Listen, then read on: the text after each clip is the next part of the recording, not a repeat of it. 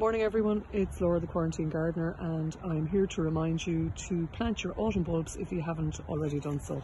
It's not too late, it's been an exceptionally mild October and the ground is lovely, warm, soft, easy to work, so it's ideal for planting bulbs. I have a grass area here with some trees and I'm just going to naturalise bulbs through it, so basically scatter them throughout the area, and in time they'll thicken up and naturalise and provide good colour throughout the area. So I'm planting a mix of different varieties of daffodils, crocus, which are great for bee pollinators,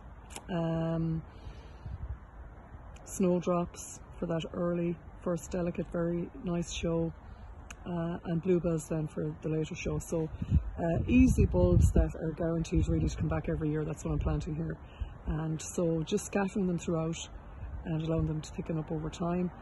So just plant to the depth suggested on the back of the packet, using a spade or a trowel, and away you go really. They just keep looking after themselves year after year.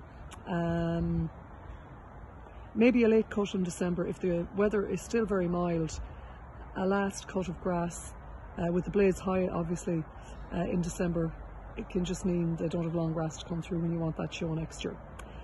So hope you're all really well. Get out in your garden, raking leaves, doing your bit of tidy up, get some oxygen, out in the fresh air, nature when you have the daylight and the weather permits this time of year.